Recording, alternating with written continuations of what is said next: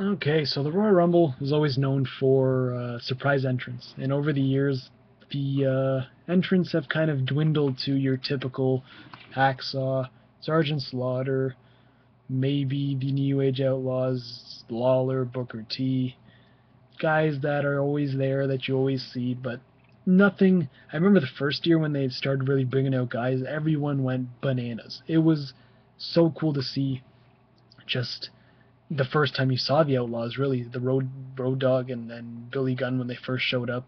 I don't think Billy Gunn's ever been in a Rumble. I might be wrong, but I remember Road Dog because I was marking out like crazy.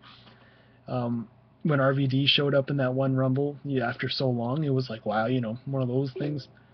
But now it's kind of like you see the same guys over and over again, and it's really lost its touch because how many guys that WWE has under their belt can you really put in that match that we haven't seen in so long? I heard that RVD is going to be one of them. Jericho's going to be one of them. It's pretty obvious that Sheamus is going to come back with his new look, bald head and like a big beard. Orton will probably come back. And so there's four guys there. But really, other than that, who have you really got? You can throw X-Pac in there if you want. I'm sure he can still go. Nash obviously can't. Scott Hall definitely can't. Jake Roberts, I think he's recovering from surgery, so I don't think he'll ever be.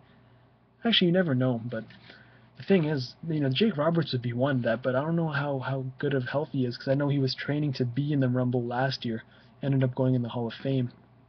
But that's one, yeah. Other than that, you know, it's crazy to think that a guy like The Rock, a big guy, will never go in the Rumble, but it'll always be just upper mid card guys that just a nostalgic thing.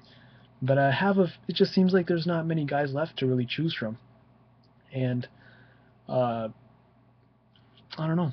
When I think about it, who can you really put in there that will make everyone just go, oh, since you're in Philadelphia, you can always go the ECW route and bring in Sandman or Sabu or guys like that. But how big of a pop can that really get? How believable are those guys to really just? I don't know. Just it seems like the touch is starting to wear off real quick.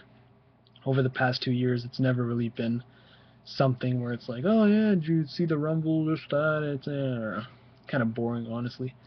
But I'm looking forward to the match. Seeing the entrances are always the surprise ones are always one of the highlights of the match for me. And yeah, that's it. I'll see you guys in the next video.